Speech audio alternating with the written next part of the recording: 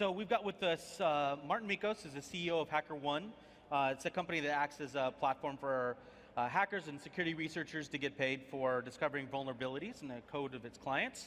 And then we also have Nate Cardozo with us, as a senior staff attorney for the Electronic Frontier Foundation, who focuses on cryptography and free speech issues. So it's a great panel. I'm glad you guys are here. I want to start off a little bit broad, and then we can get a little bit more granular.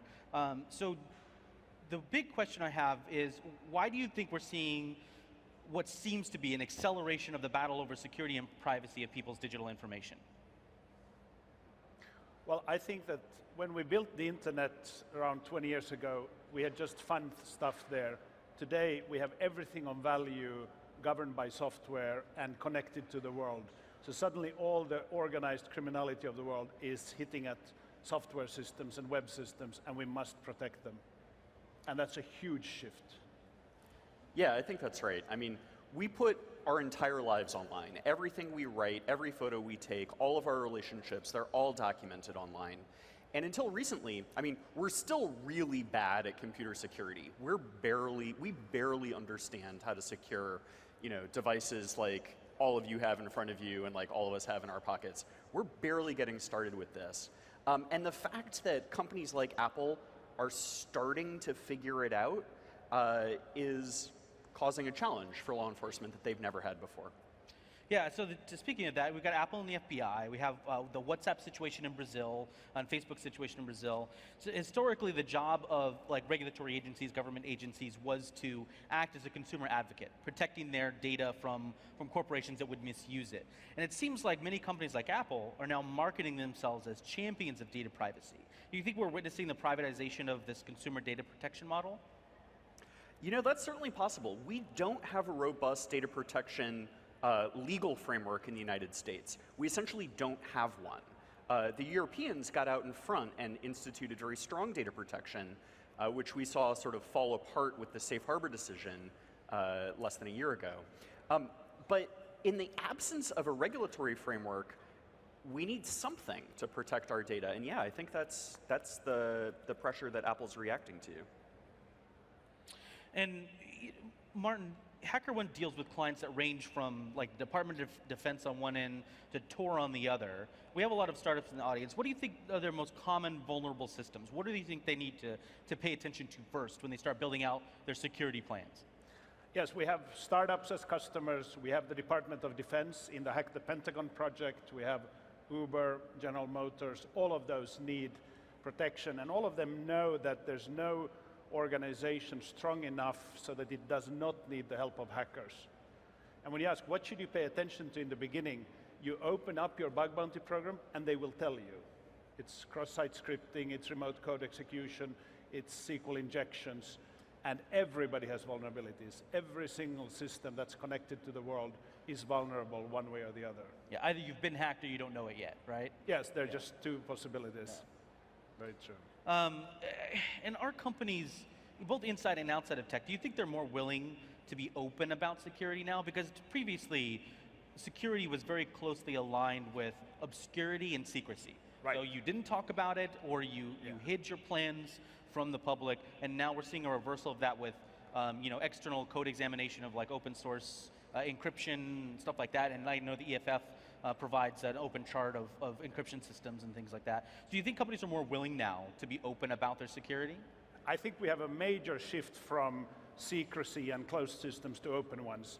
And I was there witnessing the open source revolution 15 to 20 years ago, and now we see the same thing in security, where companies realize that the only way to be properly secure is to be open about your vulnerabilities and to invite people you do not know to help you. I agree 98%. 98 with okay. that. So what are the two? So the 2%, one is Oracle, right? Everybody here, if you haven't read Marianne Davidson's blog post, please go read it. You can't find it on Oracle anymore because they deleted it the morning after she posted it. Marianne Davidson is Oracle's chief security officer, and she essentially said, don't mess with our stuff or we'll come sue you. don't even think about submitting a vulnerability report. So that's one. There are still companies out there like Oracle who would rather bury their head in the sand than actually produce secure software. And then the other sort of 800-pound gorilla in the room that nobody wants to talk about are embedded systems, medical devices, voting machines, automotive. These companies have never really had to worry about security because they've never had anything with networking. They've never had anything with a radio in it. And now all of a sudden in the Internet of Things, or the Internet of some other four-letter word, You could say Internet of Shit here, it's okay. It's the Internet of Shit. You know, there was an article on Ars Technica the other day about connected cars and how this might be the apocalypse, and that's not wrong, right? Why are we putting radios, why are we putting networking in everything? And those companies that have engineering staffs but no security staff don't know what to do with vulnerability report. And in my practice, when I'm counseling a hacker or a researcher who's doing vulnerability reporting, the big guys, the software companies, those are nearly always seamless, right? Apple knows what to do with a vulnerability report. Even Oracle, who's not great, still knows what to do. But medical device companies, they don't have a freaking clue. Yeah, I agree with that. And I think in the old security paradigm, people felt that human beings were the problem and tech is the solution. I think we're now learning that actually tech is the problem and humans is the solution. By inviting everybody out there to help you and have a neighborhood watch where they can find your vulnerabilities, it's actually the fastest way to a secure system. Mm-hmm. So when you have millions of lines of executable code, there's no way that your staff of 1,500 engineers can vet all of that, because you're not even assigning them to that anyway. Well, if the Department of Defense decides that they are not powerful enough to keep their own system secure without external help, then who can do it? Right, right. There are some corporations that still seem reluctant or resistant to this open dialogue. You know, you mentioned Oracle as one, but Apple's another one, for instance, which they do acknowledge when bugs are submitted and solved, but they've resisted an open bug bounty program.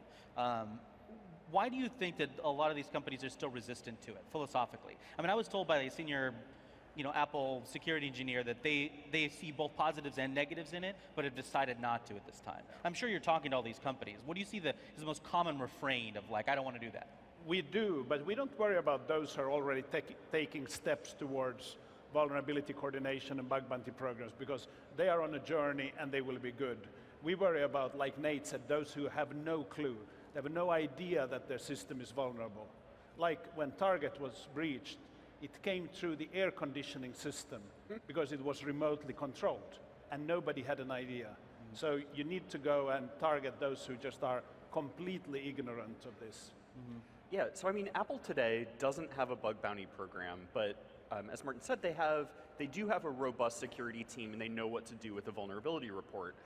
But that's Tim Cook's Apple. Steve Jobs' Apple, I think, was much more along the Oracle line. That version of Apple didn't produce security white papers, didn't have, in their updates, they didn't say what was being fixed or who reported it. It was much more of a black box. So Apple is big, and it's taking them a long time to change, but they're 3/4 of the way there, I would say. So let's shift it a little bit to encryption for just a second. So we have a lot of discussion about encryption, obviously, and down from single messaging app to big corporations encrypting traffic. Like the Burr-Feinstein bill, that was a big wake-up call to a lot of people. Like, oh wow, people are really clueless about this, and this is dangerous. And so, what do you think the chances are something so aggressive, or obviously that's already been kind of tamped down, but something so aggressive gets passed by Congress? How clueless is Congress about hacking encryption vulnerabilities? Well, I mean, in this election cycle with this Congress, the chances of anything getting passed are slim to none. The Burr-Feinstein bill isn't going to move out of committee, at least not in its current form. I don't know if the people in the audience read the bill or read stories about it, but taken literally, the backdoor bill that Senators Burr and Feinstein introduced would ban general purpose computers, which could not possibly have been their intent. It just shows how naive they are. But that was an opening gambit. They never intended that draft to pass. It's the next draft that we have to worry about. And who knows, we heard it was going to be introduced 2 weeks ago. Now we're hearing it'll be introduced the week after next, so who the heck knows? One of the common things that people talk about with encryption is sort of like the right that we all have to private communications, back and forth between one another and messaging and things like that. And that's obviously one of the challenges in communicating with the government and saying, hey, look, we understand you need to pursue wrongdoers, but we also have a right to personal communication. But one of the things that I find interesting is that doesn't get talked about as much is the kind of class problem we have of the poorest people, the most disenfranchised people, not having access to systems that are as secure as people who have means to afford them. The person who can only buy the $30 Android phone, which isn't encrypted by default. So do you think there's a solution for that problem, or a way to move forward in getting everybody the same rights when it comes to encrypted communications? We should do it if it's possible. Yeah, I completely agree. I mean, you're right that we have a new digital divide, and it's a privacy divide. And what strikes me as most horrifying about the Apple FBI debate isn't just generally the FBI's take that they should have access to all of our communications and all of our storage. Any sophisticated actor will continue to be able to use full disk encryption or Signal or PGP or whatever, even if WhatsApp and iMessage go back to non-end-to-end encrypted. The FBI is really only worried about defaults. They're really only worried about the masses. And that's going to further deepen this digital privacy divide. And that makes me deeply uncomfortable. What are the common refrains of the by the default, government agencies or people that are oppositional to encryption on the whole is, I don't care about government hacking because I have nothing to hide. So what do you have to say to people who still kind of take that line in supporting these kinds of things? So my response to I have nothing to hide is it's not about you, right? That's a deeply narcissistic position to take. I don't have anything to say, but I still benefit from free speech because everybody else around me has diverse opinions, and their right to speak those diverse opinions enriches all of our lives. And privacy is the same way. Even if I don't have anything to hide, it's not about me, just like I don't have anything to say.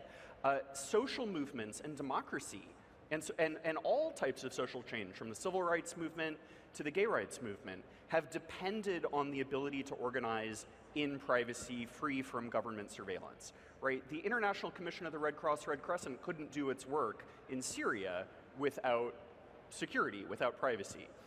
You couldn't have a gay rights movement anywhere in a theocratic state without privacy and security. So it's not about us, right? It's about everybody else. So I don't care if you think you have nothing to hide. It's not about you. You're not that special. Marten, this is a kind of question for you. When you're advising these companies and you're going to them and saying, hey, here's why you need to open up your code, here's why you need more people to look at this, are you seeing more and more of these companies think of the government as part of their threat model, something to protect their users from? I think when you build security into a system, you need to protect yourself against any criminal or malicious activity. And although there are different groups, there can be criminal organizations, they can be hacktivists, they can be political organizations, they could be terrorists, they could be nation states. It doesn't really matter from the perspective of an owner or operator of a web system or the other connected system. You just need to find the vulnerabilities and remove them before they are being maliciously used. So for us in the trade, it's important to know where the attack comes from, but for you as building the defense, it doesn't really matter. You need to take every step to protect yourself, irrespective of where the threat is coming from. And Nate, you talk to companies obviously quite a bit when you're kind of negotiating with them and helping them out with these legal situations. So are you seeing more willingness to view the government as an oppositional force? Sometimes, yeah, especially with messaging companies. The government is definitely seen as an oppositional force. But I mean, it's a field of dreams problem, because if you collect the data, they will come. And for values of they that include attackers, organized crime, law enforcement, and intelligence agencies. So if the data is there, you're going to have to protect it. One way of protecting it, of course, is to not collect it in the first place, which some companies put to great use, right? Like WhatsApp doesn't have access to content. That's a great way of keeping all of that content secure. Mm-hmm. And it seems like that model is going to become more prevalent.